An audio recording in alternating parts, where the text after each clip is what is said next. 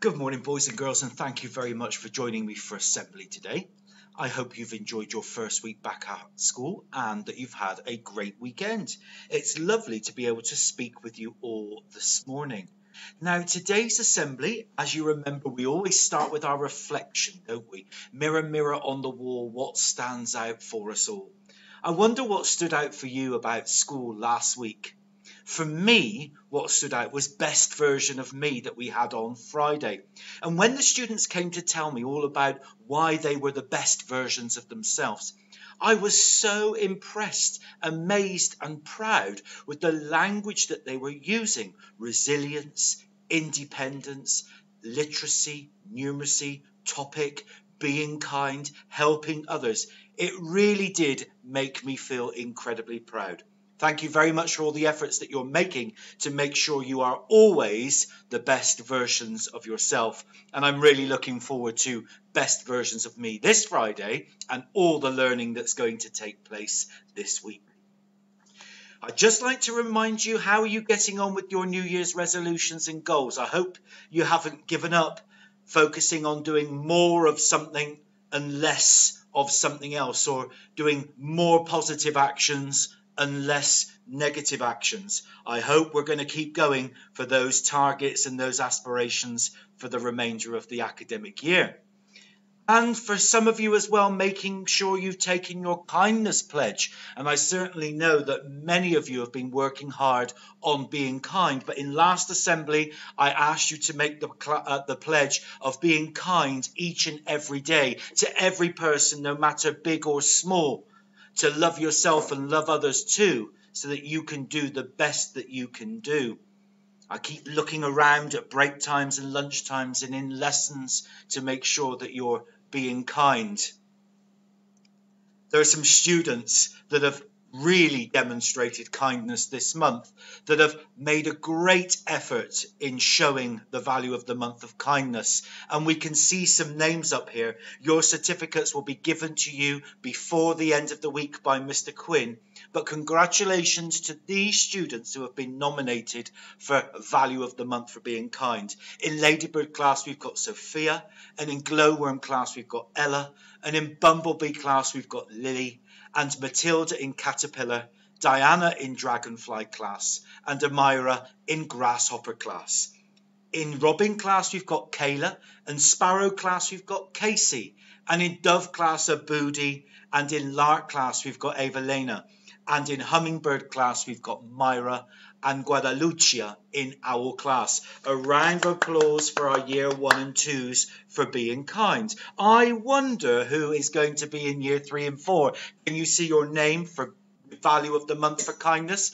Pearl class, Genevieve.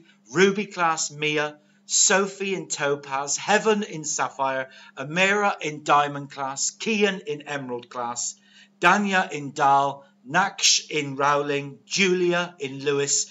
And Blyton, Layla class. Well done on being kindness value of the month.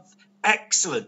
And moving up onto the top floor now, year 5 and 6. I wonder if you can see your name there. What a wonderful award to receive for being kind. We've got Yana in Armstrong, Charlie in Batuta, Sienna in Hillary, Lola in Mansouri, Minahil in Earhart, Maya in Eagles, Rhea in Ospreys, and Sabina in Kestrel class.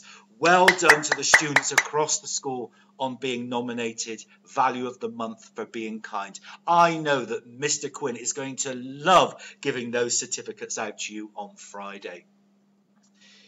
Principal's Challenge then went to Year 6 Ospreys, and they're busy practicing for their surprise to you, which is going to be displayed on the 21st of March. We hope you enjoy it. And another reminder that I set the Principal's Charity Challenge, fundraising for cancer charities, and the final nominations and money needs to be in by the 4th of March. I would like to say a special well done to Year 3 and the Year 3s that joined me and the Year 3 teachers at the beach on Saturday for that beach walk fundraising for charity. Well done, Year 3, for getting involved, and thank you for inviting me along. Principal's Challenge then, I expect many of you are wondering what's going to be the next Principal's Challenge. Well, we are going to have one, but we're going to wait until after the 4th of March, and then I'm going to launch a new whole school principals challenge. So this isn't going to go to one class. This is another event that I would like you to get involved in. Please look out for the communication that will come to you after the 4th of March. And it's going to be a competition. I wonder which house will win. A quick question for you to start today's assembly then. You might think I'm crazy, but are you mixed fruit jam or are you mixed fruit salad?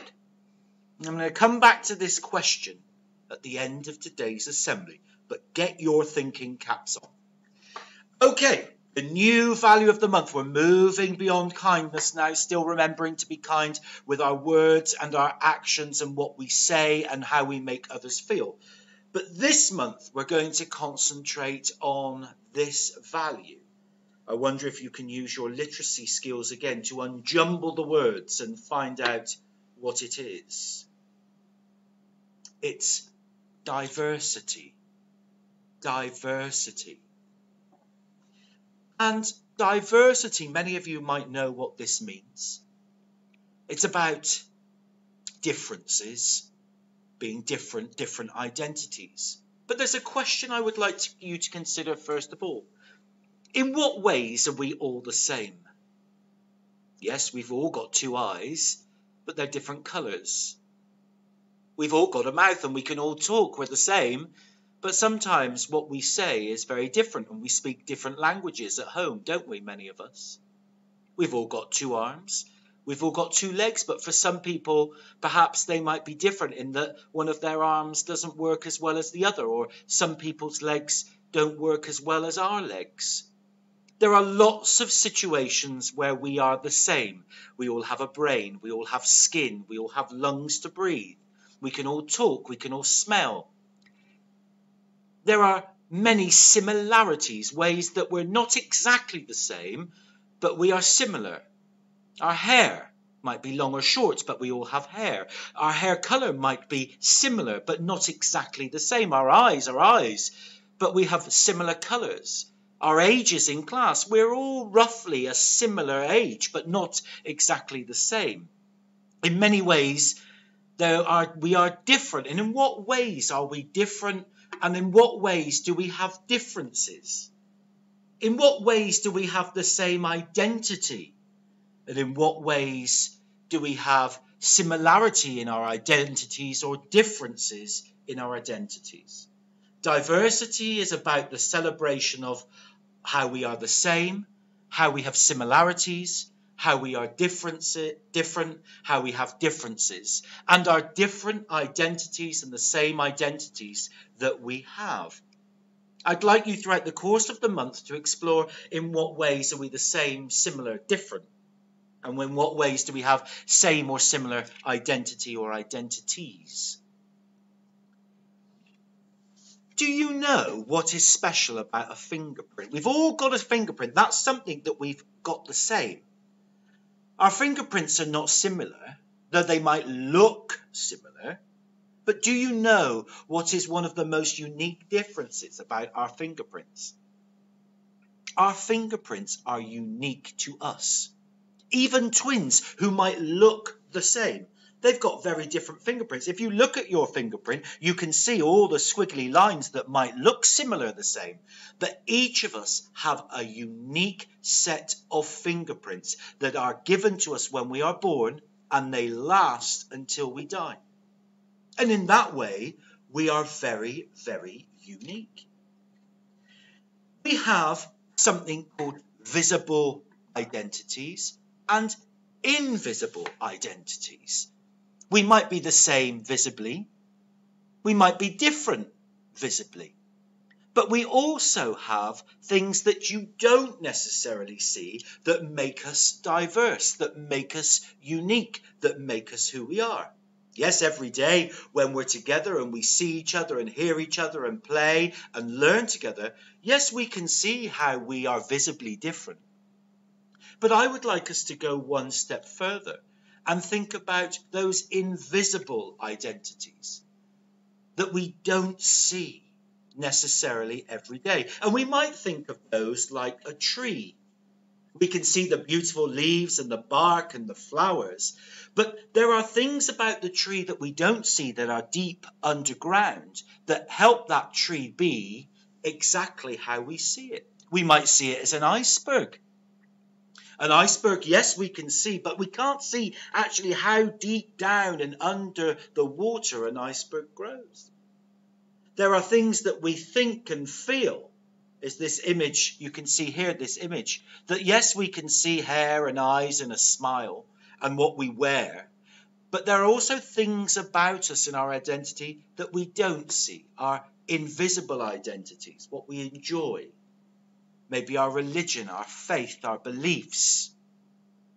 So what I want you to do this month is look beyond what you can see and get to know how we're the same and how we have similarities and how we're different, but deep down inside.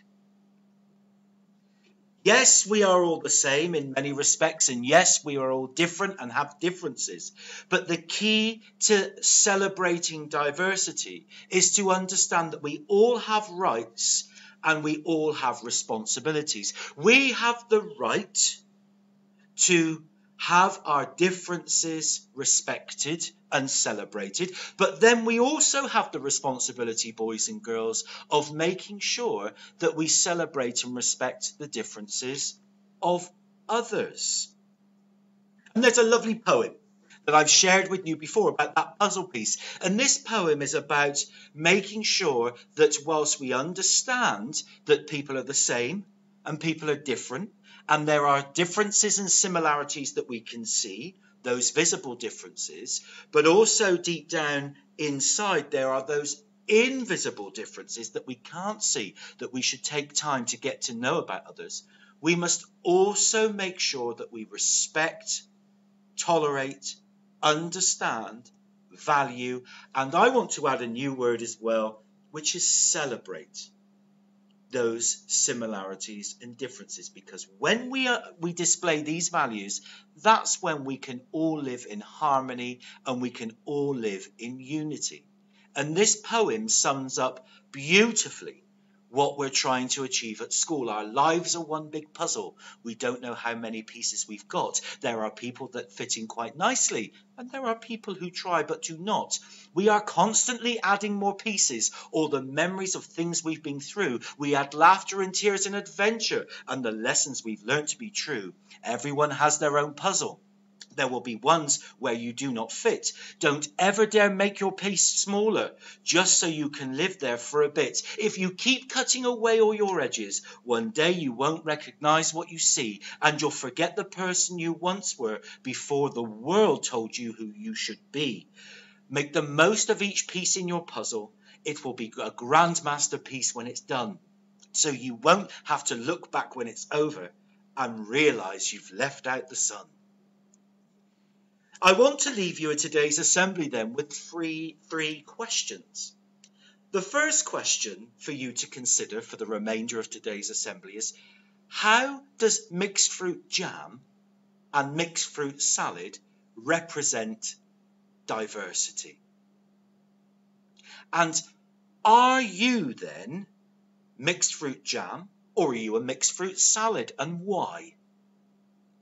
And the third, one of the most important questions for you to answer is, will you let others be mixed fruit jam, or is it important to let others be a mixed fruit salad? There's lots for us to think about this month as we celebrate diversity, in which ways we're the same and in which ways we are different and similar. The key thing is that we continue to show tolerance, understanding, and respect, and we value and celebrate those differences in ourselves and in others. Thank you very much for listening. Have a lovely week.